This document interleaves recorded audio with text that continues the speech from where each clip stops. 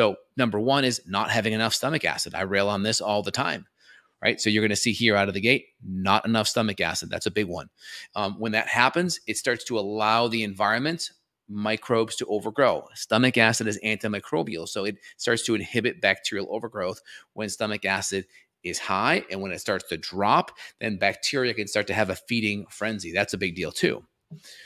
People often mistake it for high acid, but it's not. Usually what's happening is the acid also triggers the esophageal sphincter to close. So when you have digestion happening, you make this hormone called, or this kind of peptide called gastrin, that triggers acidity. It also triggers the esophageal sphincter, the LES, to close. When it doesn't close, that's where that acid can rise up. And also, if we don't have enough acid, what also tends to happen is we have fermentation and rotting happening of the food. And that rotting of the food creates its own organic acids, and those acids rise up and can burn the throat. That's actually a really big deal. That's common. Now with GERD, maybe silent, but still allow acid in the throat.